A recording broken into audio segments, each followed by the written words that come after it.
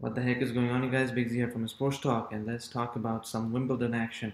So earlier today, in the first semi-final of Wimbledon, Kevin Anderson played John Isner, South Africa versus the United States of America.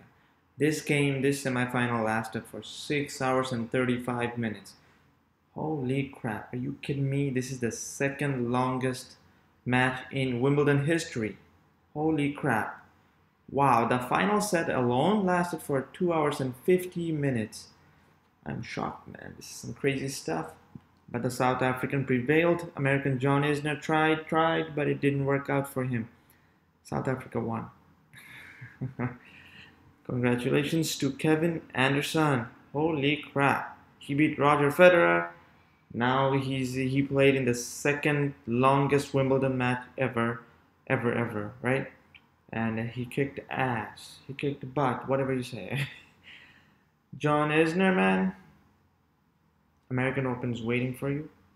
Go win that thing next month or something. Next month, September maybe. Yeah, whatever it is. But congratulations to Kevin Anderson. He will be facing either Djokovic or Nadal. Their game has suspended for the night because there's some roof lightning issue or something like that. But holy crap, Kevin Anderson. My goodness. 6 hours and 35 minutes and you win, and that shot at the end, hats off, man. Hats off. Good work. And but just letting you know, the final is not going to be easy. It's going to be either Djokovic or Nadal. Djokovic was leading when the match was suspended. He was leading 2-1. But we'll see how it goes tomorrow. I think the game will happen tomorrow or something like that. But wow. It'll be some final, I'm waiting for the final to happen.